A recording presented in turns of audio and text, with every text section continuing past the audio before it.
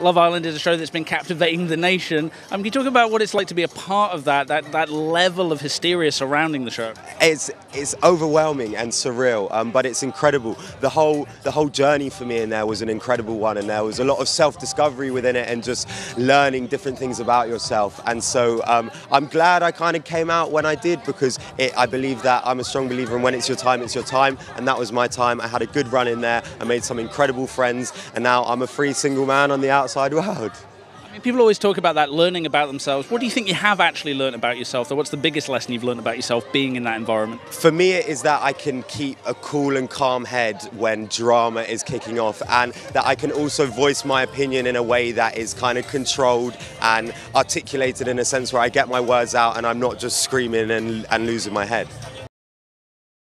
For me, I went in for the overall experience. I wanted to see what all the fuss was about. I wanted to potentially find love, because ITV thought that they could do that for me. But I think obviously as the series go on, there's more people that are continuing to watch the show and want to be a part of it for whatever reason. So I guess we've got to be mindful of that. But at the same time, it's an incredible experience that not many people would get. So it's just one that anyone would go for, just to see what it's like in there.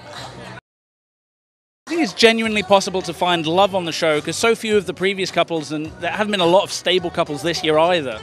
I think Jack and Danny are a prime example of people that have naturally fallen for each other. I was in there for a month, I watched their feelings grow, and it was a beautiful thing to see. And there aren't many couples in previous years, but there are still a few couples that are going strong, that are getting married from the show. So if at least one couple comes out finding love, then I think that's a pretty great thing.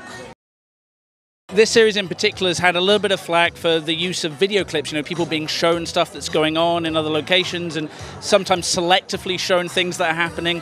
I mean, again, how do you feel about that? Because I think some people were kind of concerned that, sort of borders a little bit close on emotional manipulation and, messes with people's heads a bit.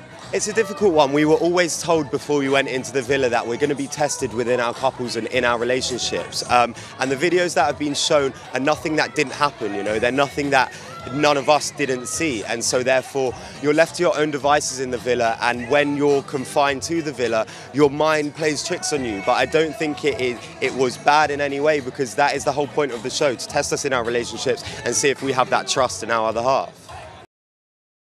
I want to continue to model. I went in there a model and I left a model. Now I have a platform. I really want to do some charity work and present around those aspects of charity. I want to get involved in a kids charity, an ocean conservation charity, and a dogs charity, because I love dogs.